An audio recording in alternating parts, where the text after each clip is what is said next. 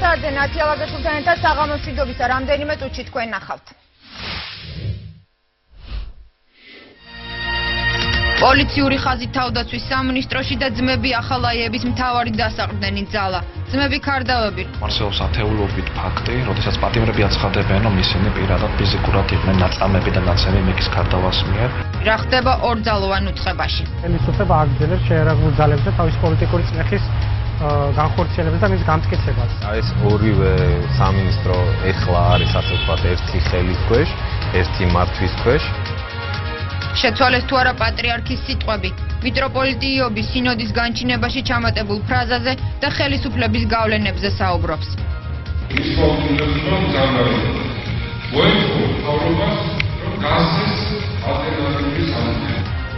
ახალი ჟურნალისტიკა რეალ ტივის მიკროფონით. 40 წუთიანი დაკითხვა მეცხრე არხის გადამღები ჯგუფისთვის. რატო არ ცოტა დაგავალენ და იმტომართენ? ხო? ნიკა უყავსენ დაგავალენ და იმტომართენ? თავდაცვის სამინისტრო შინაგან საქმეთა სამინისტროს კადრებით ივსება სამხედროებს, უფროსებად, პოლიციელებს და ციხის უფროსებს უნიშნავენ. გახმაურებული დაპატიმრებებით ცნობილი სოსო თოფურიძე კუდიდან გაერთიანებული შტაბის უფროსის ადმინისტრაციის ხელმძღვანელის პოსტზე გადაიყვანეს. თავდაცვის სამინისტროში სოსო თოფურიძეს უკვე დახვდა მისი ყოფილი შეფი, ასევე პოლიციელი დათა ახალაია. ამჯერად სამხედრო უწყების მინისტრის მოადგილის პოსტზე. მინისტრის მოადგილე გახდა სიტყვა კომფორტის მოყვარული სეფერთელაძეც, რომელიც შაშკინის კადრი ჯერ კიდევ სასჯელ ახსულების დეპარტამენტიდან არის. ჯარი თუ პოლიციის დანამატი, რისთვის ამზადებენ საქართველოს შეიარაღებულ ძალებს.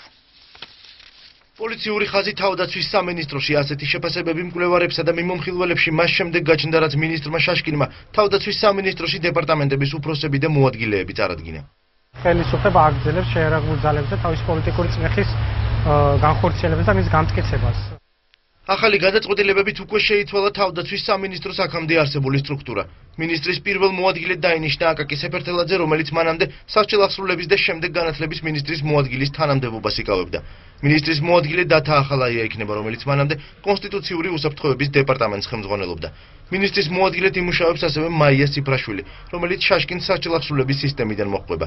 დავით ნარდაია კი იქნება ერთადერთი მოადგილე, რომელიც თავდაცვის სამინისტროში 2002 წლიდან სხვადასხვა პოზიციებზე მუშაობდა. ცვლილებები სამხედრო სტრუქტურასაც ეხება გაერთიანებული შტაბის ადმინისტრაციის ხელმძღვანელად დაინიშნა თოფურიძე, რომელიც მოსახლეობას ცნობილი დაკავებებით ახსოვს. ეს მტკიცე ხელი და მკაცრი პოზიციები, რაც უნდა განახორციელებინე რეფორმებით ბაჩო ახალაიას პრეზიდენტის დავალებით, სავარაუდოდ გაგრძელდება უფრო მეტად მკაცრად თავდაცვის სამინისტროში, რამდენადაც ისეთი ოდიზური ფიგურები დღეს როგორებიც არიან დათა ახალაია და სოსო თოფურიძე უკვე მართავენ როგორც თავდაცვის სამინისტროს სამოქალაქო ოფისს, ასევე გაერთიანებულ შტაბს. ცვლილებები შეეხო მსხვილ დეპარტამენტებსაც შეიცვალნენ საზოგადოებრივ საქმეთა, ფინანსთა, თავდაცვისა და პოლიტიკის დაგეგმვისა და შესყიდვების დეპარტამენტების ხელმძღვანელები. ქადრიგის ოფიცრებს მიაჩნიათ, რომ საკადრო გადაადგილებები ჯარისკაცის როლს აგრინებს. ეს ორივე სამინისტრო ეხლა არის ასე ვთქვათ ერთი ხელის ქვეშ, ერთი მართვის ქვეშ. საკადრო და სტრუქტურულ ცვლილებაში განსაკუთრებულს ვერაფერს ხედავს საპარლამენტო უმრავლესობა. ამას ქვია მერიტოკრატიული ხელისუფლება, ეს იმას ნიშნავს, რომ ხელისუფლებაში არიან ისეთი ადამიანები, რომლებსაც აქვს ზოგადი ცოდნა და იციან მმართველობის სისტემა. თავდაცვის ყოფილმა მინისტრმა ბაჩო ახალაიამ ხელმძღვანელობის 3 წლის განმავლობაში უწყებას სამხედრო სამრეწველო კომპლექსში შემავალი საწარმოების დაუქვემდებარა, თუმცა ახალმა მინისტრმა შაშკინმა სტრუქტურას საინფორმაციო ტექნოლოგიების დეპარტამენტი დაუმატა, რომელსაც გიორგი გულუა უხელმძღვანელებს. ჩვენი სამხედრო მიმომხილველი გიორგი ცხვიტავა იმყოფება ჩემთან ერთად სტუდიაში. თავდაცვის სამინისტროში მიმდინარე ცვლილებებზე სწორედ სტუდიაში განვაგრძობთ საუბარს. გიორგი, როგორ ფიქრობ, რატომ აღარ სჭირდება ხელისუფლებას პროფესიონალი სამხედროები და რას ნიშნავს თავდაცვაში მაღალჩინოსანი პოლიციელების დანიშვნა?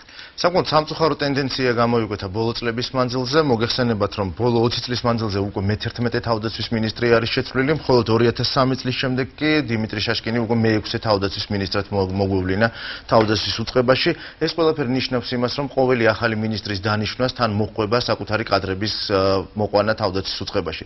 რაც იმას ნიშნავს, რომ წინა მინისტრობის პერიოდში იქ დასაქმებული და მომუშავე სამხედროები თუ სამოქალაქო პირები შესაბამისად გადადიან სხვა უწყებაში. ანუ მთელი სისტემა აღმოჩნდა, რომ არის цаრიელი და цаრიელი სისტემები იცვლება სწორედ პერსონალური კადრებით. ამ შემთხვევაში ახალაიეს კადრებით ჩანაცვლება მოხდა შაშკინის კადრებით, მანამდე ეს იყო კეზერაშვილის კადრები, მანამდე ოქროაშვილის და ასე შემდეგ. ეს არის უწყვეტი რგოლი. ამ წუთებში უკვე სამხედროებზე, პროფესიონალ სამხედროებზე. რა თქმა უნდა, ის რომ ივსებ თოფურიძე დაინიშნა გაერთიანებული შტაბის ადმინისტრაციის ხელმძღვანელად, აბსოლუტური სიახლე იყო ყველა მკვლევარისთვის და ყველა მიმომხილველისთვის, ასეთი საკადრო ცვლილება აქამდე არ განხორციელებულა, ანუ უშიშროებიდან და პოლიციის ასეთი სტრუქტურებიდან თავდაცვის სამინისტროში ნაკლებად ხდებოდა კადრების მიზიდვა. გიორგი, იმ პროცესებიდან, რაც ამჟამად მიმდინარეობს ამ ძალოვან უწყებებში, შეიძლება თუ არა რაიმე წინასწარი დასკვნების გაკეთება, მაგალითად ის რომ ხელისუფლებას აქვს რაღაც თუნდაც სადამსჯელო გეგმა, რომელშიც თავდაცვის სამინისტროს ჩართვაც სურს. მე არ ვიქნებოდი შეფასებაში ასეთი მკვეთრი, თუმცა ყველასთვის არის ცხადი ერთი რამ, რომ თავდაცვის სამინისტროში არის საკმაოდ დიდი თანხები ჩადებული პირველ რიგში შეერთებული შტატებისგან. დაახლოებით $300 მილიონ მეტი არის ბოლო წლებში ჩადებული სწორედ ქართული შეიარაღებული ძალების ჩამოყალიბებაში. მხოლოდ წვრთნისა და აღჭურვის პროგრამა დაждდა 64 მილიონი. ამას დამატებული ვერტმფრენების მომზადების პროგრამა, ვერტმფრენების შეძენა და კიდევ დამატებითი ქვედანაყოფების მომზადება. ემატება ამ ყველაფერს კოსოვოსთვის მომზადება, ბალკანეთის ოპერაციისთვის, ერაყისთვის მომზადება და ახლა უკვე აისაფის ოპერაციისთვის ჩვენი სამხედროების წვრთნა და აღჭურვა მიმდინარეობს. ანუ იმის თქმა, რომ რაღაცა მკვეთრად მოხდება, ჯერჯერობით ამის თქმა ნაადრევია, თუმცა სისტემა არის სწორედ შეერთებული შტატების მიერ ჩამოყალიბებული, რასაც ექმნება საფრთხე, რეალური საფრთხე. იმიტომ რომ კადრების გადინება ხდება ავტომატურად, ეს კადრები არა მარტო სამოქალაქო კადრები არიან, არამედ უკვე სამხედრო მოსამსახურეებიც. რეაგირება ჯერჯერობით არის ბაჩო ახალაიას დანიშნვის შემთხვევაში იყო ასეთი რეაგირება. ნუ თინა კეიდინაოს ჰქონდა ეს რეაგირება, იყო ვიკლექსის გახსოვს ყველას მიმოწერები, თუმცა შაშკინთან დაკავშირებით ჯერჯერობით ასეთი მკვეთრი შეფასებები არ არის. დაველოდოთ მოვლენებს, ნახოთ იქნება თუ არა მოვლენები სწორედ ამ რეჟიმში განვითარებული. დიდი მადლობა, გიორგი ცხვიტავა, ჩვენი სამხედრო მიმოხილველი საუბრობდა თავდაცვის უწყებაში მიმდინარე საკადრო გადაადგილებებზე. ბორჯომ-ბაკურიანის მიტროპოლიტის სერაფიმეს და პატრიარქის მოძღვრის დეკანოზი ტარიელის შემდეგ სასულიერო საქმეებში საერო პირთა ჩარევაზე რუის-ურბნისის მიტროპოლიტიც ალაპარაკდა. სინოდის განჩინებიდან 3 დღეში მეუფე იობი აცხადებს, რომ გადაწყვეტილების ტექსტი პატრიარქის ნების მიუხედავად შეცვალეს. აქვს თუ არა ადგილი თვითნებურ ქმედებებს სინოდში, ეს არ არის პირველი შემთხვევა, როდესაც სასულიერო პირები პატრიარქის ნების წინააღმდეგ მოქმედებენ. ამჯერად საუბარია გადაწყვეტილებაზე, რომელიც აიდი ბარათებს ეხება. საპატრიარქოში კომენტარს არ აკეთებენ, პარალელურად კი უფრო მეტი სასულიერო პირი საუბრობს იმაზე, რომ ეპისკოპოსები ხელისუფლების გავლენის ქვეშ მოექცნენ. სადღეისოდ წარმოდგენილი აიდი ბარათის ვერსია საღვთისმეტყველო და საეკლესიო სწავლების მიხედვით არ არის ანტიქრისტეს ბეჭედი და აქედან გამომდინარე ამ ბარათით სარგებლობა შესაძლებელია, მაგრამ რადგანაც ეს საკითხი იწვევს საზოგადოებაში აზრთა სხვადასხვაობას, ეთხოვოს საქართველოს მთავრობას, თუ არის შესაძლებელი დაშვებულ იქნას ალტერნატიული პირადობის დამადასტურებელი საშუალებები. მიტროპოლიტ იობის მტკიცებით, სინოდის 5 ივლისის განჩინებაში 2 ნაწილი პატრიარქის ნების საწინააღმდეგოდ გაჩნდა. მიტროპოლიტმა განჩინების მიღების პროცესზე საკვირაო ქადაგებისას ისაუბრა. სინოდზე იყო ძალიან დიდი კამათებასთან დაკავშირებით და ბოლოს მისმა უწუდებამ ძალარო. ოქში შეედარა შემდეგი სიტყვები, რომ აიდი ბარათი არ არის ანტიქრისტეს ბეჭედი, მაგრამ რაღაც ხალხში არსებობს აზრთა სხვადასხვაობა მოეწყო მთავრობას, რომ გასცეს ალტერნატიული სამართლები ჩინების გარეშე. საპატრიარქოში მიტროპოლიტის ქადაგებაზე ოფიციალურ კომენტარს არ აკეთებენ.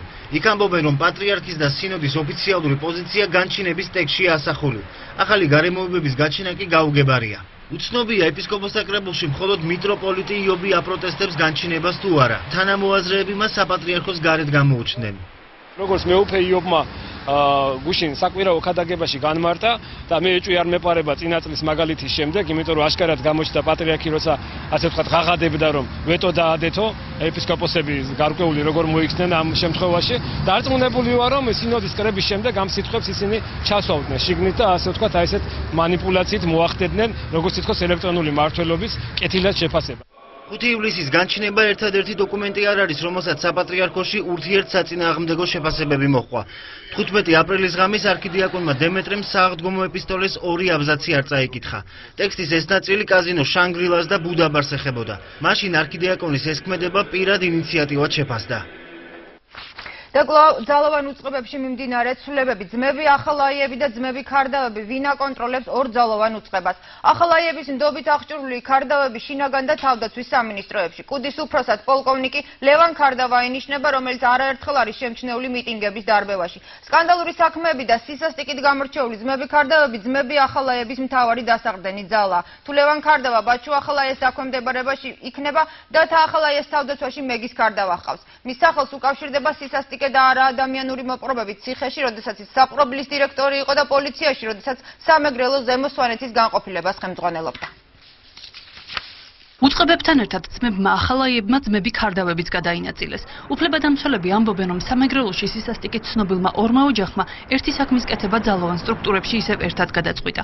სამოქალაქო ფრონტის წარმომადგენელი ჯაბა ჯიშკარიანი ფიქრობს, რომ ხელისუფლება წინასაარჩევნო რეპრესიებისთვის ემზადება. ხელისუფლება პოლიციურ რიგებში აძლიერებს ახალაიების კლანს. ახალაიების, რომლებმაც მოკლეს სანდრო გირგულიანი და შეირჩინეს ეს საქმე, სააკაშვილი დღემდე ერიდებოდა მათ, ასე ვთქვათ, წინაფლანგზე გამოჩენას, მაგრამ სამწუხაროდ ბოლო რამდენიმე დღის წინ მან დაამტკიცა, რომ ის ბოლომდე იერიზე წამოვა საზოგადოებაზე. ძმები ქარდავებისა და ახალაიების საქმიანობა წლების განმავლობაში ქართველი თუ უცხოელი უფლებადამცველების განსჯის თემას წარმოადგენდა. ადამიანის უფლებათა ცენტრში მეგის ქარდავას უშუალო ხელმძღვანელობით პატიმარ მალხაზ არქანიას წამების ფაქტზე საუბრობენ. ორივე ძმას ქარდავები ყავან, ასე როგორც დამხმარე და თანაშემწეები, რომელთაც ყველაზე მძიმე და ყველაზე ბინძურ საქმეებს ახორციელებენ. არქანიას შეაჭამეს მის მიერ მიცემული ჩვენება, რომელიც არ მოეწონა გამოძიებას. ასევე მას ახურებინეს მეზობელ კამერაში იქვე მამაკაცი პატიმრის გაუპატიურების სცენად დაიმუქრა მეგის ქარდავა, რომ იგივე მოელოდა მასას თუ ის არ შეასრულებდა გამოძიების მოთხოვნებს. დაიცავი საქართველოს წევრი კახა მიქაია ამბობს, რომ ახალაიებისა და მეგის ქარდავასგან განსხვავებით, კონსტიტუციური უსაფრთხოების დეპარტამენტის ახალი უფროსი ლევან ქარდავა დანაშაულს ოსტატურად ფარავდა.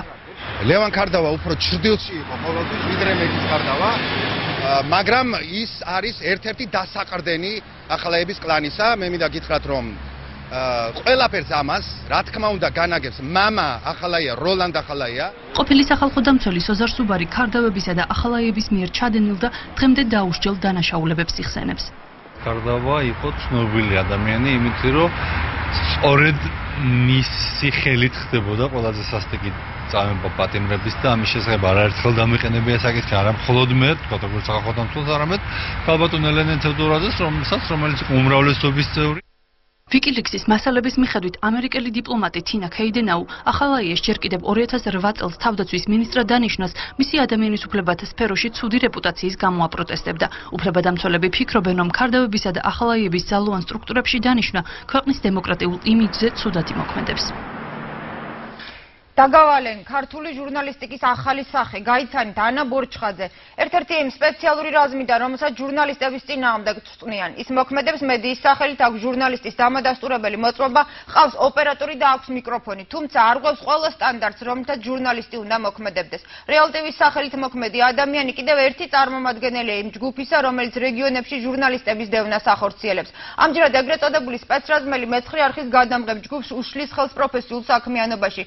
ამ დრომდე არ დაინტერესებულა იმ პირებით, რომლებიც ჟურნალისტების დევნას ახორციელებენ. ძალიან გთხოვთ, კადრებს ვიღებთ, ძალიან გვეჩქარება და ნიშნი ხელს მუშაობაში.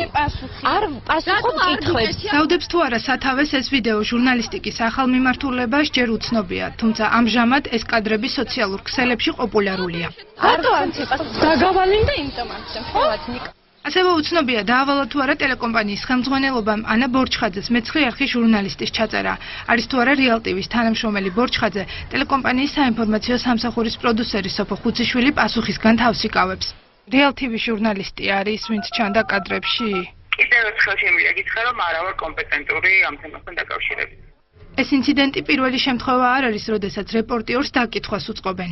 მოულოდნელი იყო ჩვენი დახვედრა და არ მოუწიათ სცენარი ქართული ოცნებიდან რა უნდა გეთქვა ჩვენთვის და იმიტომ არ იღებთ ხმას და იმიტომ არ ვცემ კონკრეტულ პასუხებს ქალბატონ ეკა. გამოცდილ ჟურნალისტებს საქმიანობის დროს მსგავსი ფაქტების გახსენება უჭირთ, თუმცა დაჩი გრძელიშვილი არ გამორიცხავს ეს ფორმა ტრადიციად იქცეს, რომლის მიზანიც ნერვებზე თამაშია. შეიძლება საქართველოს ამ ხრივად აღმოჩნდეს ეს პიონერი, რაღაცა სიახლის შემტანი. ოღონდ სამწუხაროდ არა ჟურნალისტიკაში, არამედ უფრო ფსიქიატრიაში ალბათ. ეს არის ჟურნალისტური საქმიანობისთვის ხელი შეშლა. მეცხრე არხისა და ინფოცხრე ჟურნალისტების მიმართ გაძლიერებულ ყურადღებასა და დევნას დიანა ტრაპაიძე ფსიქოლოგიურ ტერორად აფასებს. მსგავსი პროვოკაცია კი პროფესიული ჟურნალისტიკისგან შორსაა. Info9-საც და მე9 არხსაც აქვს კარგი ბაზა, ყავს ბევრი რეგიონალური კორესპონდენტი, რომელიც ადგილზე ახერხებს დისკომფორტის შექმნას რეგიონული ჩინოვნიკებისთვის და ეს ყველაფერი არის მავნე პასუხი აი ამ დისკომფორტზე. ამჟამად Real TV-ს ყურადღების ცენტრში მე9 არხისა და Info9-ის რეგიონული ჟურნალისტები არიან, თუმცა სხვა რედაქციები არ გამორიცხავენ, მსგავს სიტუაციაში თავადაც აღმოჩნდნენ. ბუნებრივია ეს ყველაფერი რაღაცა უკვე რაღაც კომიკური სახეც კი მიიღო ამ ყველაფერმა და რა თქმა უნდა მე მიმაჩნია რომ რეაგირება ამაზე დამოუკიდებლობა ჟურნალისტებმა უნდა მოახდინონ. ჟურნალისტების მსგავსად იურისტებიც ამ ფაქტებს ჟურნალისტურ საქმიანობაში ხელის შემშლელად განიხილავენ. ეს ქმედება კი ჯარიმთან თავისუფლების აღკვეთით ისჯება. ეს რომ იყოს ერთჯერადი ქმედება, არ გრძელდებოდეს დროში, არ იყოს ხელის შემშლელი ჟურნალისტის მუშაობაში, რა თქმა უნდა, ჩვენ ჩავთვლიდით, რომ ეს იქნებოდა გამოხატვის თავისუფლება. ჟურნალისტები ფიქრობენ, რომ პოლიტიკური მოვლენების გამძაფრების პარალელურად შესაძლოა მედიაზე ზეწოლა გახშირდეს, თუმცა წინა წლებისგან განსხვავებით, ამჯერად ზეწოლა პოლიტიკოსებზე მეტად თავად ჟურნალისტებისგანაა მოსალოდნელი. ხელისუფლება გასართობ ცენტრის კი თავის წარმომადგენელს ნიშნავს. გუბერნატორის მოადგილიდან ციცინათელას დირექტორობამდე 27 წლის ლაშა შაფაკიძე გურიის რეგიონის ნასვლად დღეიდან ატრაქციონებს კურირებს. მენეჯმენტ სერვისთან 2011 წელს გაფორმებული ხელშეკრულება, რომლის მიხედვითაც გასართობი კომპლექსი კომპანიას 59 წლიანი მართვის უფლებით ჰქონდა გადაცემული, ეკონომიკისა და მდგრადი განვითარების სამინისტრომ ცალმხრივად გაწყვიტა. განცხადებაში მიზეზად მენეჯმენტ სერვისის ფინანსური პრობლემები სახელდება. ეკონომიკისა და მდგრადი განვითარების სამინისტრომ კოალიცია მენეჯმენტ სერვის გურიაში არსებული გასართობი ცენტრი ციცინათელა ჩამოართვა. სამინისტროს მიერ გამოქვეყნებულ განცხადებაში წერია, რომ მენეჯმენტ სერვისმა ერთი თვის წინ მიმართა ეკონომიკის სამინისტროს და აცნობა, რომ ხელშეკრულებით ნაკისრი ვალდებულებების შესრულებას ვეღარ შეძლებდა. ვინაიდან საწარმოს მესაკუთრეს აღნიშნულ შემთხვევაში სახელმწიფოს კანონმდებლობისა და კონკრეტული ხელშეკრულების შესაბამისად უფლება აქვს უარი თქვას ხელშეკრულებაზე თუ აშკარაა, რომ მეორე მხარე ვერ განახორციელებს საწარმოს იმგვარ მართვას, რომ მას არ მიადგეს რაიმე სახის ზიანი, სამინისტრომ გადაწყვიტა ხელშეკრულების ცალმხრივად მოშლა. ეკონომიკის სამინისტროსა და მენეჯმენტ სერვის შორის ხელშეკრულება 2011 წლის 11 მაისს გაფორმდა.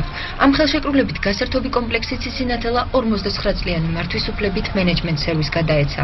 სანაცვლოდ კომპანიას სახელმწიფოსთვის თვეში 5000 ლარი უნდა გადაეხადა.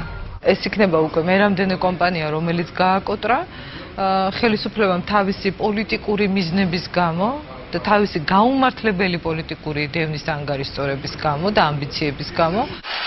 ციცინათელას მენეჯმენტ სერვისისთვის ჩამართმევის ფაქტს კოალიცია ქართული ოცნების ლიდერი ბიძინა ივანიშვილი გამოეხმაურა. ივანიშვილის განცხადებით სახელმწიფო მის საკუთრებაში არსებული ქონების ჩამართმევას ცდილობს. დოტაციური იყო ეს ორგანიზაცია და ყოველწლიურად დამატებით ვეხმარებოდით, მაგრამ ეხლა ისე დაჭირდოთ და გაუჭირდოთ, რომ მაგას აღარ დაეძებენ და არაფერს არ აგდებენ, ოღონდ როგორმე შეაჩერონ ივანიშვილი. ძალიან შეშინებულია სააკაშვილი და სწორედ შეშინებულია, ვერ გააჩერებს, მაინც არაფერი.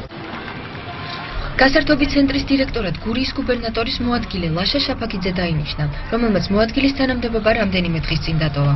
ციცინათელას ახალი დირექტორი ჩვენს ზარებს არ პასუხობს. პარკის ტერიტორიაზე დღეს არც მე9 არხის გადამღები ჯგუფი შეუშვეს. და სამუშაო საათი გჭირდება კადრების გადახდა. ეს ახალი საქართველოს სახელმწიფოს წინააღმდეგ სამართლებრივ დავას უცხოელი ბიზნესმენების კიდევ ერთი ჯგუფი იწყებს. უცხოური ინვესტიციების ექსპროპრიაციას იაფასებენ აქციონერები ქართულ ჯგუფის დაყადაღებას. ქართოს უცხოელი აქციონერების წარმომადგენლები უკვე თბილისში არიან და საქართველოს ხელისუფლებას მოუწოდებენ შეწყვიტოს უკანონო აუქციონი. ქართოს 16 აქციონერიდან 14 უცხოური კომპანია, ამის გამო პროცესმა მალე შესაძლოა საერთაშორისო არბიტრაჟში გადაინაცვლოს. ადვოკატები ხელისუფლებას, რომელიც ქართოს 100% აუქციონზე ხტიდის, აფრთხილებენ, რომ კომპანია არ ეკუთვნის ბიძინა ივანიშვილს.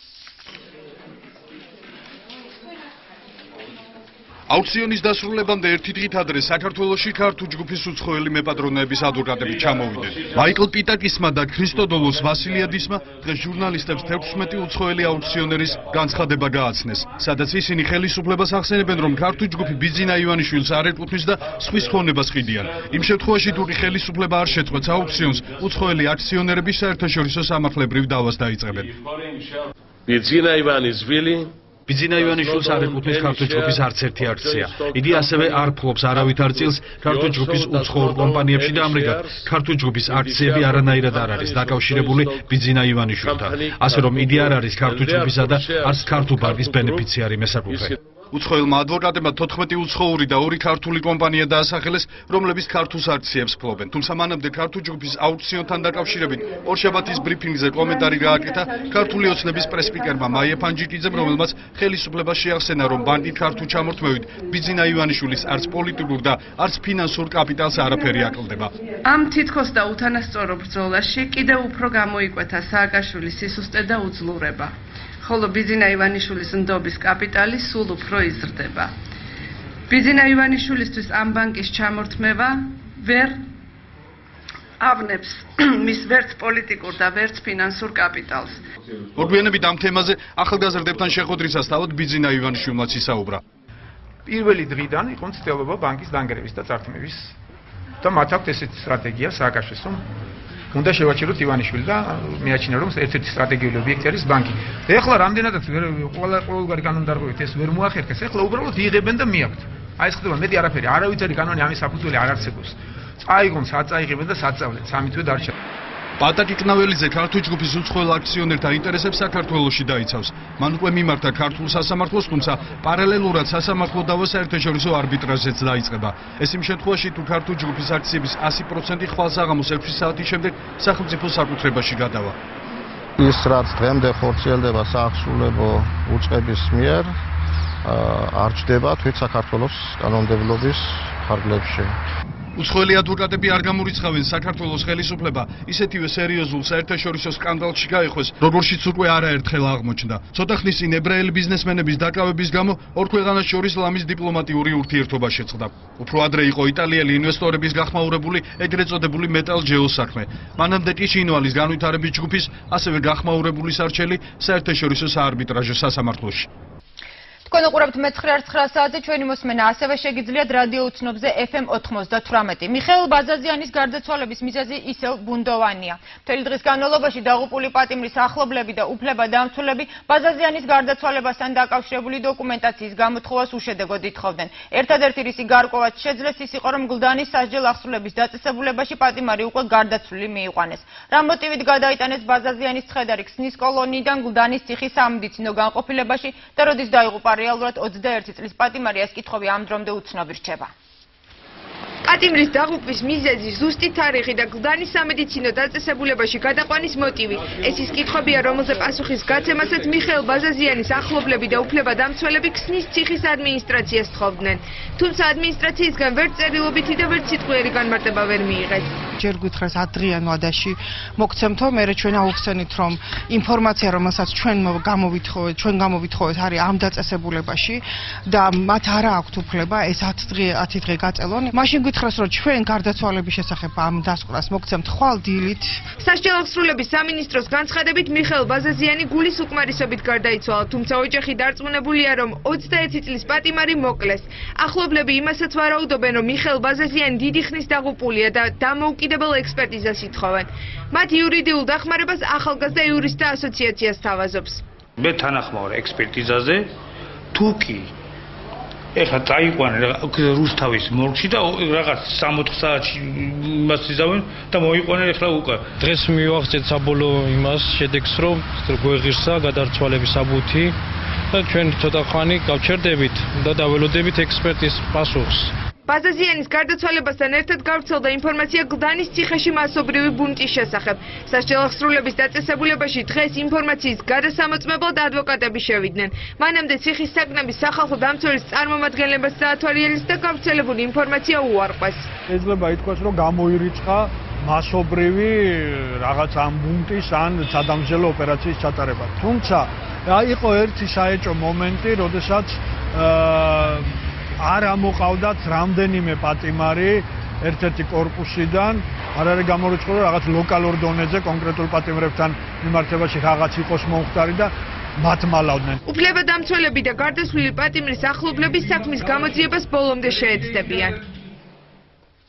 თავის დროზე ერთი ბოთლი ლუდის გამო დაკავებული შეზღუდული შესაძლებლობების მქონე მოზარდი, რომლის შესახებაც მეცხრეარხმა არაერთი რეპორტაჟი მოამზადა, შესაძლოა ხონის ფსიქიატრიულ დაწესებულებაში იძულებითი მკურნალობისთვის გააგზავნონ. ეროვნული ექსპერტიზის ბიურომ მოზარდის შეურაცხადაც ცნო. არასრულწლოვანი 2 თვის წინ ნიკორას მაღაზიიდან ერთი ბოთლი ლუდის აღების მიზეზით დააკავეს, თუმცა მისი ჯანმრთელობის მდგომარეობის გამო ორთვიანი პატიმრობიდან გაათავისუფლეს. ამის მიუხედავად მის წინააღმდეგ სისხლის სამართლის საქმე არ შეწყვეტილა. მშობლები მოზარდის ხონში წაყვანის წინააღმდეგნი არიან. 15 წლის მოზარდის მშობლები ხონის კლინიკაში მის გადაყვანას დაუშვებლად მიიჩნევენ, რადგან არასრულწლოვანს დამოუკიდებლად არაფრის კეთება არ შეუძლია. ხშირად ეპილეფსიის შეტევაც აქვს. მის სულიერ მდგომარეობას კი მშობლებთან დაშორება განსაკუთრებულად ამძიმებს. მიქ ამას ვერ უმკურნალებენ ისე. სათანადოდ, იმიტომ რომ ბავშვს სხვა რამე ჭირდება, ბავშვს უნდა ზედამხედველობა, უნდა იყოს ადამიანი ყურადღების ცენტრში უნდა იყოს. ფსიქორეაბილიტაციის ცენტრ ემპათიაში ამბობენ, რომ ექსპერტიზის ბიურომ მოზარდი კრიმინალის ჩადენისას შეურაცხადად ცნო, რის გამოც სამართალწარმოება უნდა შეწყდეს. მათი თქმით, საქართველოში ფსიქიკური პრობლემების მქონე ადამიანებისთვის შესაბამისი ცენტრების ნაკლებობაა და სწორედ ამიტომ გადაწყდა არასრულწლოვნის ხონში გადაყვანა, თუმცა იქ მოზარდთა განყოფილება არ არსებობს. და იქ არ არის მოზარდთა განყოფილება და შესაბამისად არც მისი დიაგნოზისათვის და ქცევის მოშლისათვის საჭირო, რაც არის საერთაშორისო სტანდარტებით დადგენილი სარეაბილიტაციო ღონისძიებები იქ არ არსებობს. უფლებადამცველი დაჩიცაგურია ექსპერტიზის დასკვნას განსაკუთრებით იმ ნაწილში არ ეთანხმება, სადაც მოზარდის საზოგადოებისთვის საშიშად არის მოხსენიებული. არავისთვის არ ქმნის არანაირ საფრთხეს და ეს არის გადაჭარბებული ეს დასკვნის ეს ნაწილი, სადაც იმაზეა საუბარიო თითქოს და ეს 15 წლის მოზარდი საფრთხეს უქმნის ვინმეს. არავის არ უქმნის არანაირ საფრთხეს, პირიქით მიმაჩნია, რომ პროკურატურა უქმნის მთელ ქვეყანას საფრთხეს. გადაიყვანენ თუ არა არასრულწლოვანს ხონის ფსიქიატრიულ დაწესებულებაში, ეს სასამართლოს განაჩენის შემდეგ გახდება ცნობილი. მოზარდის ადვოკატის განცხადებით, სხდომა მაქსიმუმ 2 კვირაში გაიმართება. რუსეთის დელეგაციის წინააღმდეგობის მიუხედავად რეზოლუციის პროექტის განხილვა ეუთოს საპარლამენტო ასამბლეის პოლიტიკურმა კომიტეტმა უკვე დაასრულა. საქართველოში არსებული ვითარება ასე ეწოდება დოკუმენტს, რომლის ტექსტშიც ეუთოს საპარლამენტო ასამბლეა მოუწოდებს რუსეთს შეასრულოს ცეცხლის შეწყვეტის შესახებ აღებული ვალდებულება. რეზოლუციაში ასევე საუბარია ეუთოს მისიის საქართველოში დაბრუნების აუცილებლობაზე, ოკუპირებულ აფხაზეთსა და ეგრეთ წოდებულ სამხრეთ ოსეთში დევნილების უპირობო დაბრუნებასა და საერთაშორისო მონიტორების დაშვებაზე. ასამბლეაზე დოკუმენტს ორგანიზაციის 56 წევრი ქვეყნიდან მხარი 55-მა დაუჭირა. წინააღმდეგ მხოლოდ რუსეთის დელეგაცია გამოვიდა, რომელმაც მას არაობიექტური და არაკორექტული უწოდა. ეუთოს საპარლამენტო ასამბლეა დაჟინებით მოუწოდებს რუსეთის ხელისუფლებასა და პარლამენტს, ასევე აფხაზეთისა და სამხრეთ ოსეთის დე-ფაქტო მთავრობებს, დაუშვან ევროკავშირის დამკვირვებლების წინააღმდეგობის გარეშე ოკუპირებულ ტერიტორიებზე. ასევე მოუწოდებს მათ უზრუნველყოფით გადაადგილებულ პირთა უსაფრთხო და ღირსეული დაბრუნება. საქართველოს პარლამენტში მიიჩნევენ, რომ თუ რუსეთი ეუთოს რეზოლუციის მოთხოვნებს არ გაითვალისწინებს, ამით საერთაშორისო თანამეგობრობის წინაშე იზოლაციაში მოექცევა. რუსეთს აქვს ერთადერთი გამოსავალი, ან უნდა მიიღოს ეს ფაქტი და დაიწყოს დეოკუპაცია და არ ჩადენილი დანაშაულის გამო გადაეცხადოს კომპენსაცია, ან წინააღმდეგ შემთხვევაში ის მიდის სრულ იზოლაციას. როგორც ლავროვის ბოლოდროინდელი განცხადებებიდან ჩანს, რუსეთი რეალურად წავა დათმობაზე. ეუთოში საქართველოს ყოფილი ელჩი ვიქტორ დოლიძე ორგანიზაციის საპარლამენტო სხდომაზე წარმოდგენილ რეზოლუციას მნიშვნელოვანს უწოდებს, თუმცა აცხადებს, რომ მას მხოლოდ დეკლარატიული დატვირთვა აქვს. გამომდინარე იქიდან, რომ საპარლამენტო ასამბლეის რეზოლუცია სავალდებულო ხასიათი არ აქვს, ის უფრო დეკლარატიული ხასიათისაა. ასევე იქ არის საუბარი 2008 წლის 12 სექტემბრის 6 პუნქტიანი შეთანხმების სრული შესრულებით და ის ვალდებულება აღებული აქვს რუსეთს და იგი ვერ გაიქცევა ვერასდროს სავალდებულებისგან. ქართველი ექსპერტების განცხადებით ეუთოს მიერ მიღებული საქართველოს შესახებ რეზოლუცია ადასტურებს, რომ რუსეთის მიმართ საერთაშორისო ზეწოლა ძლიერდება. ეუთოს ამ ავტორიტეტული ორგანიზაციის მიერ მიღებული რეზოლუცია კიდევ ერთხელ ნათლად მიუთითებს რუსეთს, რომ მან უნდა შეასრულოს მის მიერვე აღებული ვალდებულებები, მათ შორის გაიყვანოს საოკუპაციო ჯარებს საქართველოს ორი ოკუპირებული რეგიონიდან. საქართველოს ფოკუსის ცენტრია, პოლიტიკურ ფოკუსია ევროპისა და არც რუსეთს მისცემს არამართლმიერად მოქმედების საშუალებას და არც შიდა პროცესებს მისცემს დემოკრატიიდან გადახვევის საშუალებას. რეზოლუციის მიღების შემდეგ უკვე ხვალ თბილის ეუთოს გენერალური მდივანი ლამბერტო ზანიერი ეწვევა და შეხვედრებს როგორც ხელისუფლების, ისე ოპოზიციის წარმომადგენლებთან გამართავს. შავსიაში შეტანილი შოუ ბიზნესის წარმომადგენლები ნატო მეტონიძე, მაია ჯაბუანი, ნინი ქარსელაძე, ანსამბლი ქუჩის ბიჭები, ლიზა ბაგრატიონი, ანსამბლი ფორტე. რატომ აღარ ჩანან ისინი სცენაზე და რატომ არ იწვევენ კონცერტებში მონაწილეობის მისაღებად პოლიტიკურ მიზეზებზე, თავად დაბლოკილი მომღერლები საუბრობენ.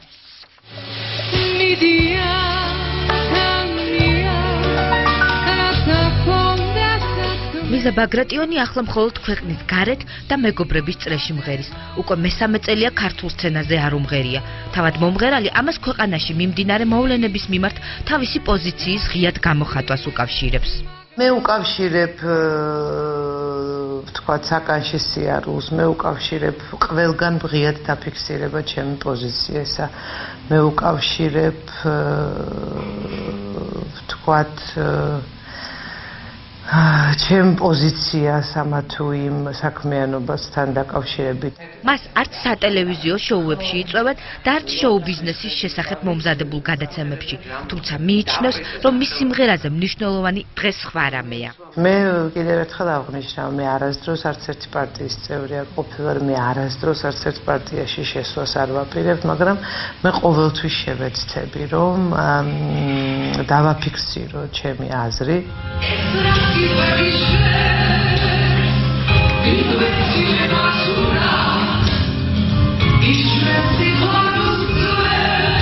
ანსამბლი ფორტე შოუ ბიზნესის წრეში პოპულარული და კონცერტებით განებივრებული მანამდე იყო, სანამ მისმა ერთ-ერთმა წევრმა ზურა მანჯავიძემ გირგვლიანის მკვლელობის ფაქტზე თავისი აზრი საჯაროდ გამოთქვა. ფორტეს შევიწროება ამის შემდეგ დაიწყო. პირველივე ესეთი საჯაროდ დაფიქსირებული ჩვენი პოზიციის შემდეგ ვიგზენი, ანუ შედეგს არ დაუყოვნებია. ზურა მანჯავიძე ამბობს, რომ სთხოვდნენ არ გამოეხატა საჯაროდ საკუთარი პოლიტიკური სიმპათიები, სანაცვლოდ კი მანქანას და სამსახურით უზრუნველყოფას პირდებოდნენ. თავიდანვე დაიწყო ეს რაღაც შევიწროება ქვია, რასაც პრობლემებში ჭირების ჯოხების გაჩერა ქვია და ანუ ეს პირველივე მე ვამბობ აპრილის სანამ 7 ნოემბერი მოხდებოდა.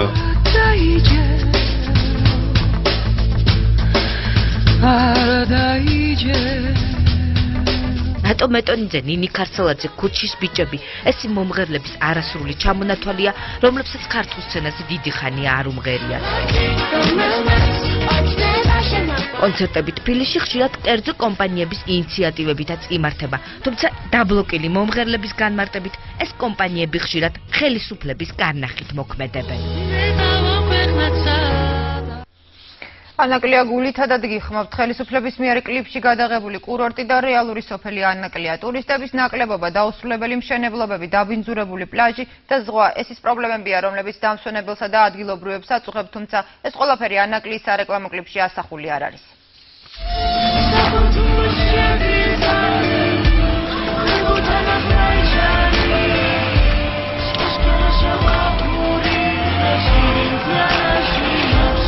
ასე გამოიყურება რეალურად სოფელი, რომელსაც პრეზიდენტი ქალაქს უწოდებს.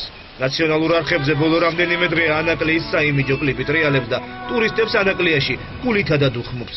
კლიპში არ ჩანს ანაკლიის დაბინძურებული სანაპირო და მოუწესრიგებელი ინფრასტრუქტურა. ფრანი, რომელიც ამ კადრში ჩანს, ანაკლიაში არც კლიპის გადაღებამდე და არც მას შემდეგ არავის უნახავს. ფრანი არ მინახავს და მაგის მსგავსიც არაფერი არ მინახავს. ყველაფერი არ არის ახლა ისე რა თქმა უნდა. მერთვაკნას რო ეგრე იყოს, მაგრამ არ არის, ესე არა. ნამდვილად არ არის. გაწმინდონ გაასუფთავონ ნაპირები, რომ ხალხმა უფრო კარგად დაისვენოს და რა თქმა უნდა, რომ უფრო სერიოზული სახე მიიღოს ამ ჩვენმა კურორტმა. ეს სასტუმრო ოქროს საწმისის წინ მდებარე იახტ-კლუბია, თუმცა არც ერთი იახტა აქ არ ქირავდება. ერთადერთი რაც კლიპს და რეალურ ანაკლიას აერთიანებს სასტუმრო ოქროს საწმისი და ახალი ხიდია. საიმიჯო კლიპში არ მოხვდა არც ანაკლიის ცენტრის კადრები, სადაც შენობებზე ჯერ კიდევ ბანერებია გაკრული. კადრები, რომლებსაც ახლა ხედავთ, ანაკლიის საიმიჯო კლიპში ვერ მოხვდა. აქ ჩამოსულებს მოუწესრიგებელი ინფრასტრუქტურა, დანაგვიანებული სანაპირო და დაუმთავრებელი შენობები დაგვდებათ. თუმცა მაინც ანაკლია გულითადად გელით. სანამ გავარდისფერებულ ანაკლიაში ერთადერთი გზით შემოხვალთ, ჯერ ეს 2 კილომეტრიანი მონაკვეთი უნდა გაიაროთ. რამდენი ხანია რაც ეს გზა არ გაკეთებულა? გზა? ბევრი ხანია, ახლა არ აკეთებენ, რა ვიცი. ანაკლიას ქალაქის სტატუსი პრეზიდენტმა სააკაშვილმა შარშან აგვისტოში ახალი კურორტის საზეიმო გახსნისას მიანიჭა. სტატუსი ქალაქი ანაკლია, მეორეც საჯარო დიურმალასთან დამეგობრების დროს გაისმა. იურმალა და ანაკლია დღეიდან დამეგობრებული ქალაქები არიან. იურმალა და ანაკლია დაძმობილებული ქალაქები გახდნენ დღეს. მეცხრე არხისთვის საკრებულოს მიერ მოწერილ წერილში კი ანაკლია სოფლის სტატუსითაა მოხსენიებული და მას დღემდე სოფლის რწმუნებული განაგებს. საქართველოს პრეზიდენტმა მოლდოვის რესპუბლიკის პრემიერ-მინისტრ ვლადიმერ ფილას დღეს ყვარელში საკუთარ კარ-მიდამოში უმასპინძლა. შეხვედრა არაფორმალურ გარემოში გაემართა. სააკაშვილმა საქართველოს მიღწევებთან დაკავშირებით განცხადებაც გააკეთა. პრეზიდენტის თქმით, იმ ლიდერთა რიცხვ, რომლებიც ერთხმად აღნიშნავენ, რომ საქართველოს არაკორუმპირებული და უსაფრთხო ქვეყანაა, მოლდოვის პრემიერ-მინისტრით შეემატა. კახეთი უნდა გახდეს საერთაშორისო ბრენდი, არა მხოლოდ საქართველოს უნდა იყოს საერთაშორისო ბრენდი. კახეთი უნდა გაიცნოს თელმა მსოფლიომ, როგორც იყო ერთ დროს, როცა პოლონეთში, თქვათ, სხვა მეზობელ ქვეყნებში გარშემო ჩვენ სივრცეზე აქაური სოფლის სახელები ძალიან ბევრმა იცოდა. ზუსტად ახლა ესევე გახდება უახლოეს წლებში. მიღებაში ვარ დარწმუნებული და ეს რა თქმა უნდა წინ წამოწევს ასევე აქ კეთილდღეობას. და ამას ემსახურება ასევე ის, რომ აქ ჩამოყავს ხოლმე და გვიდა ვაჩვენოთ და გვიდა თავი მოვიწონოთ, ძალიან ვამაყობ მათ შორის ამ ვენახით. ძლიერმა სეტყვამ გურჯაანის რაიონის სოფელ ჩუმლახ სერიოზული ზარალი მიაყენა. განადგურებულია ვენახები და ხეხილის ბაღები. სტიქია დაახლოებით 20 წუთს გაგრძელდა და მოსავლის 40% გაანადგურა. ადგილობრივ თვითმმართველობაში აცხადება, რომ შექმნილია სპეციალური კომისია, რომელიც ზარალს დაითვლის და კომპენსაციის გაცემის შესაძლებლობაზე იმსჯელებს. სოფელ ჩუმლახში მცხოვრები ომარ ბურდიაშვილი 1 ჰექტარი ვენახიდან წელს 7 ტონამდე ყურძნის მოსავალს ელოდა, თუმცა წუხანდელმა ძლიერმა სეტყვამ ვაზი მთლიანად გაუნადგურა. გლეხი ამბობს, რომ სტიქიამ, რომელიც 20 წუთს გაგრძელდა, ის მოსავლისა და შემოსავლის გარეშე დატოვა. ეხლა ძირითადად აღიან და ვენახები ვისაც აქვს, ვენახები გაფუჭდა. სიმინდი, ლობიო, ყველაფერი წლის მოსავალი თითქმის გადაუარა ერთ-ერთად რა. ნუ აღარ გამოგიება არაფერში. ბურდიაშვილების მდგომარეობაში აღმოჩნდა გურჯაანის რაიონში მცხოვრები გლეხების უმრავლესობა. სეტყვამ, რომელსაც თან ძლიერი ქარიც ერთოდა, ვენახებთან ერთად ატმის ბაღები, სიმინდი და ბოსტნეული კულტურა მთლიანად გაანადგურა. ეს ძლიერი ქარი იყო, რომ ხეებს აწვენდა, წუთემ დაამწვრია. ვენახი თითქმის 60%-ზე მეტი წასულია ხელიდან. და რა ვიცი, იმედი უნდა გქონდეს აღარ ვიცი. უყურებთ, რომ გოგრას ფოთოლი საერთოდ აღარ აქვს, ლობიოს აბსოლუტურად გამხმარი იყო პოპოკი, უკვე უნდა დაგვეგლიჯა, მაგრამ აქაც მიწასთან მიწაზე გაიფანტა ეს ლობიოს მარცვალი, ჩაიშალა პოპოკი. ყველაფერი განადგურებული არის. გურჯაანის მუნიციპალიტეტის გამგეობაში ამბობენ, რომ შექმნილია სპეციალური კომისია, რომელიც დღესდილიდან მოსახლეობაში სტიქიისგან მიყენებულ ზარალს ითვლის. დღესდილიდან გამგეობაში სამუშაო ჯგუფი წასულია სოფელში, ადგილზე სწავლობს რეალურ ვითარებას და ამის შემდეგ გახდება ცნობილი, თუ რა ზარალი მიაყენა მოსახლეობას გუშინ მოსულმა სეტყვა. ზარალის ოდენობა რამდენიმე დღეში გახდება ცნობილი, თუმცა მიიღებს თუ არა დაზარალებული მოსახლეობა დახმარებას, ჯერჯერობით უცნობია. და მსოფლიოში მიმდინარე მნიშვნელოვანი ამბები, ახალი დეტალები კრასნოდარის ტრაგედიაში, მედიაში გავრცელებული ინფორმაციით წყალდიდობისა და კატასტროფული შედეგის თავიდან აცილება შესაძლებელი იყო. ერთ-ერთი ვერსიით სტიქიის მიზეზი წყალსაცავიდან წყლის გაშვება გახდა. ადგილობრივმა ხელისუფლებამ კი მოსახლეობა მოსაოდნელი სტიქიის შესახებ დროულად არ გააფრთხილა. რუსეთის ყველა ქალაქში დღესდილიდან სახელმწიფო დაწესებულებებზე დროშებია დაშვებული. რუსები კრასნოდარის მხარეში წყალდიდობისა და უკრაინაში ავტობუსის ავარიის შედეგად დაღუპულებს გლოვობენ. ბოლო მონაცემებით ყუბანში სტიქიას 170-ზე მეტი ადამიანი შეეწირა. ადგილობრივი მოსახლეობა და ოპოზიცია ტრაგედიაში ხელისუფლებას ადანაშაულებენ. Ბრას ყუბანში მოხდა დიდი ტრაგედია. ჩვენ დაღუპულებს ოჯახის წევრებსა და ახლობლებთან ერთად გლოვობთ. ეს არის პირდაპირი შედეგი უბასუხისმგებლობიდან ძარცველი პოლიტიკისა, რომელსაც ქურდები და თაღლითები ბოლო წლების განმავლობაში ატარებენ. კრასნოდარის ტრაგედია მთავარი თემაა რუსულ მედიასა და ინტერნეტ ფორუმებში. აქტიურად საუბრობენ იმაზე, რომ როსნეფტის, მილსადენისა და პუტინის აგარაკის გადასარჩენად ნებერჯაევსკის წყალსაცავზე დამბა გახსნეს, რის გამოც კრიმსკი დაიტბორა. ყველაზე დიდი მსხვერპლი და ზარალი სტიქია სწორედ კრიმსკში მოჰყვა. ასეთი ძლიერი წვიმა ჩვენთან ხშირადაა, მაგრამ მდინარეში წყალი საერთოდ არ მატულობს ხოლმე. ეს მხოლოდ მაშინ ხდება, როდესაც კაშხალს ხსნიან. რაც არ უნდა ილაპარაკონ, რომ ასე არ არის, მთელმა ქალაქმა იცის, რომ წყლის რეზერვუარი გახსნეს, რომლითაც ნოვოროსიისკი მარაგდება. რუსეთის პრეზიდენტმა საგამოძიებო სტრუქტურებს კრასნოდარის წყალდიდობის გამოძიება დაავალა და საქმე პირად კონტროლზე აიყვანა. ტრაგედია მართლაც დიდია, როგორც დღეს უკვე ითქვა, საჭიროა ამ შემთხვევის მიზეზის გამოძიება. წინასწარი შეფასებით ეს იყო ბუნებრივი მოვლენა. ამის მიუხედავად უნდა მოხდეს ღრმა ანალიზი იმისა, თუ როგორ მუშაობდა ყველა სამსახური. ეს ეხება არა მხოლოდ შეტყობინებას, არამედ ჰიდროტექნიკურ სისტემებს. უნდა დადგინდეს რა გაკეთდა, რა არ გაკეთდა და რა შეიძლება გაკეთებულიყო. გამოძიება წყალსაცავზე ავარიის ვერსიას გამორიცხავს. საგანგებო სიტუაციების მართვის სამინისტრო კი აღიარებს, რომ მოსახლეობა წყალდიდობის საფრთხის შესახებ სრულყოფილად არ იყო ინფორმირებული. რუსული მედიის ცნობით წყლის მოვარდნამდე 1 საათით ადრე კრიმსკში შესასვლელი გზა ჩაიკეტა და სამაშველო ჯგუფების მობილიზაცია გამოცხადდა. მომხდართან დაკავშირებით აღძრულია სისხლის სამართლის საქმე. კოფი ანანი ბაშარ ასადთან შეხვედრით კმაყოფილია გაეროსა და არაბთა ლიგის სპეციალური წარმომადგენელი დამასკოში სირიის პრეზიდენტთან შეხვედრას კონსტრუქციულსა და გულახდილს უწოდებს. შეხვედრის მთავარი საკითხი 6 პუნქტიანი სამშვიდობო გეგმის რეალიზაცია იყო. ანანის განცხადებით, ასადთან ახალ შეთანხმებას მიაღწია, თუმცა დეტალები არ გაუმჟღავნებია. პარალელურად სირიაში შეერაღებული დაპირისპირება არ წყდება, ხოლო დღეს სამთავრობო ძალებსა და მეამბოხეებს შორის შეტაკებას 100-ზე მეტი ადამიანი სიცოცხლე ემსხვერპლა.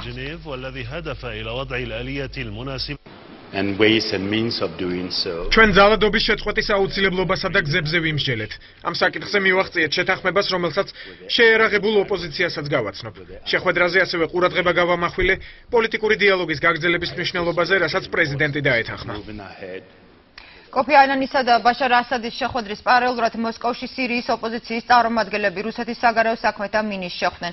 ოპოზიციონერები სერგეი ლავროვთან შეხვედრით ასევე კმაყოფილები დარჩნენ. ეროვნული საბჭოს წევრების განცხადებით რუსეთი პირობას იძლევა, რომ ბაშარ ასადის რეჟიმს მხარს არ დაუჭერს.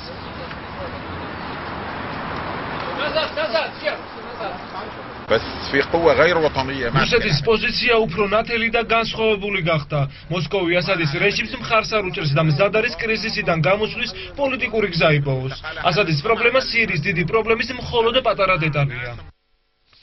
ჰააგაში ბოსნიელი სერბი გენერლის რატკო მლადიჩის სასამართლო პროცესი განახლდა. მლადიჩი 1992-95 წლებში ბოსნიაში მომხდარი გენოციდის ორგანიზებაში ეჭვმიტანილი. სრებრენიცაში 8000-ზე მეტი მუსლიმანი დაიღუპა. ეს ტრაგედია მეორე მსოფლიო ომის შემდეგ ევროპაში ყველაზე მასშტაბურ სასაკლაოდ არის აღიარებული. სამხედრო ტრიბუნალის ბრალდებებს სერბი გენერალი უარყოფს. გენოციდის მოწყობაში ეჭვმიტანილი 70 წლის რატკო მლადიჩი საქმის გასაცნობად დროს ითხოვს. ვიწყე ბრალდების წაკითხოს გენოციდის შესახებ. რატკო მლადიჩმა სრებრენიციაში მუსლიმანი კაცები, ბიჭები, ქალები და მოხუცები დახოცა. ეს დანაშაული მლადიჩმა 1995 წლის 11 ივლისს ჩაიდინა.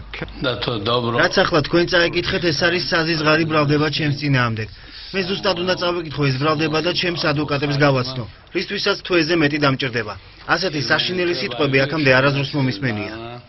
დღევანდელ პროცესზე პირველმა მოწმემ ჩვენება მისცა. ელვედინ პასიჩმა გენოციდის დღეები ემოციურად გაიხსენა.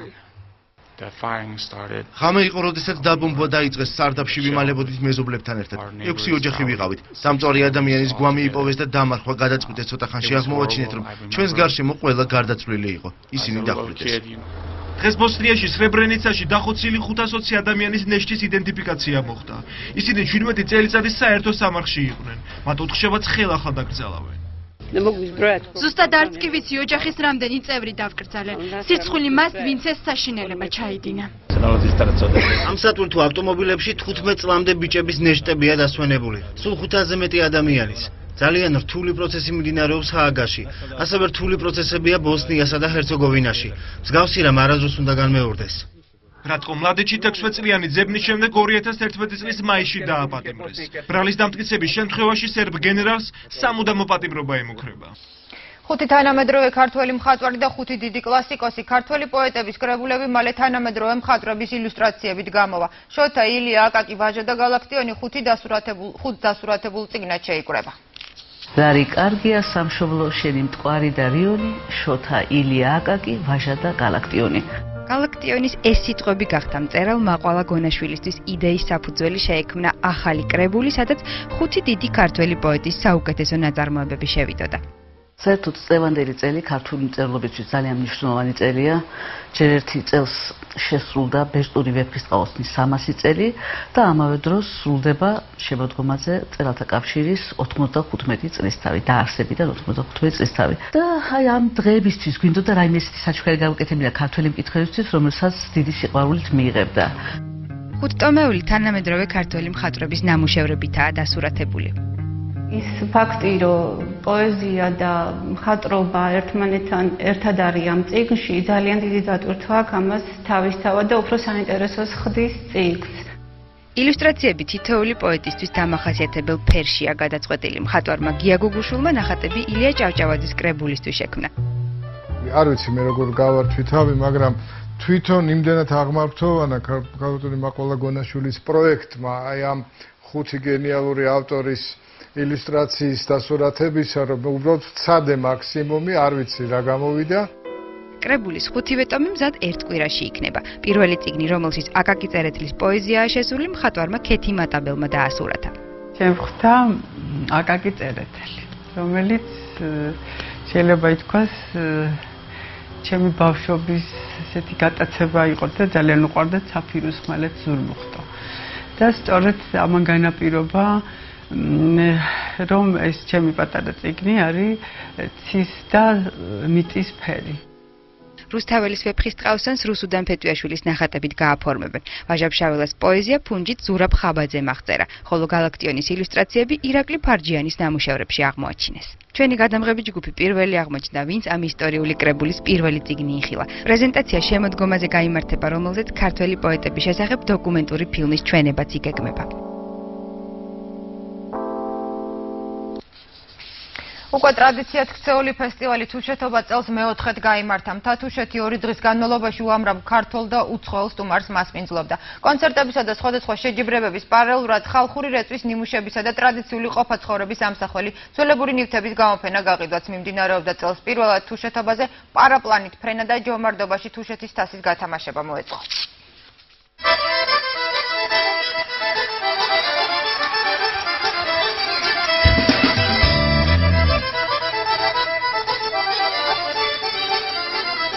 ტრადიციული თუშური თამაშობებით ცეკვა, სიმღერა, ხელნაკეთი ნივთების გამოფენა გაყიდვა და თუშური ხინგალი.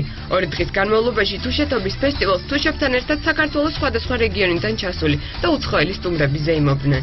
სცენაზე ხალხური ცეკვა სიმღერის პარალელურად თუშურ თამაშობებში შეჯიბრება მიმდინარეობდა. ხო ფოლკლორულ ანსამბლებთან ერთად ჩვენ ვიღებთ მოაწილეობას ანსამბლი კესელო. თუშების ანსამბლია და ყოველდღე სამდიურ თუშეთობაზე. You have very beautiful nature. თქვენთან ულამაზესი ბუნება, აღტაცებული ვართ, დაგეგმილ ღონისძიებებში მონაწილეობთ და საცეკვაო ნომერიც კი მოვამზადეთ. თუშეთი არის არათუ შეჩერებული მისი დაცლა, არამედ პირიქით წინ მიდის ყველაფერი, ბევრი ხალხი ბრუნდება, ტურისტების რაოდენობა იმატებს. წლევანდელ თუშეთობაზე სიახლეებიც იყო. წელს პირველად თუშეთის თასზე პარაპლანით დაფრინავდნენ. პირველად მოეწყო ჯომარდობაში თუშეთის თასის გათამაშებაც. მდინარეზე ნავის დაშვებაში ყველაზე სწრაფები ლატვიელები აღმოჩნდნენ. ჯომარდობა არის ახალი ელემენტი, რომელიც ჩვენ შევიტანეთ და დავამატეთ თუშეთობის დღესასწაულის ზეიმის აღნიშვნას. რა თქმა უნდა, ეს კარგია თვითონ სპორტის განვითარებისთვისაც თუშეთის მდინარეებში და ასევე ძლიერ რეგიონის პოპულარიზაციის მიზნითაც კეთდება.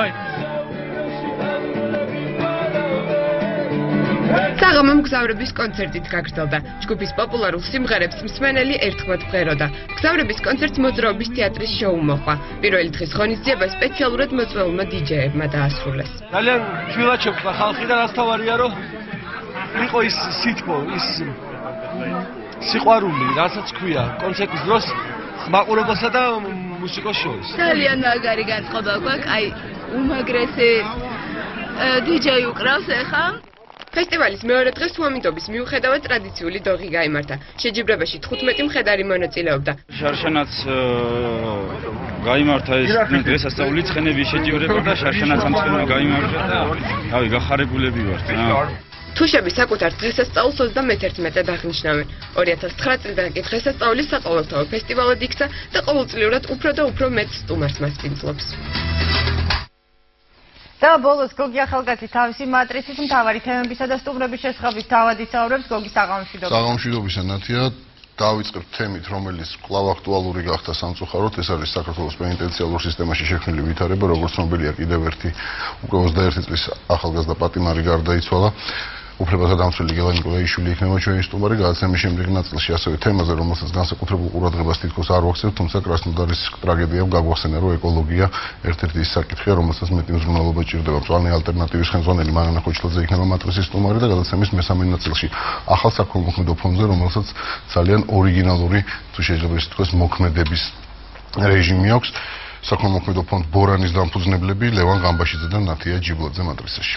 დიდი მადლობა და წარმატებები ახალკაცის მატრიცა ახალი ამბის დასრულებისთანავე გავა ეთერში. თქვენ უყურებდით მე 9 საათზე ნათია ლაზაშვილთან ერთად. მე ხვალამდე გენგდობით ნახვამდის.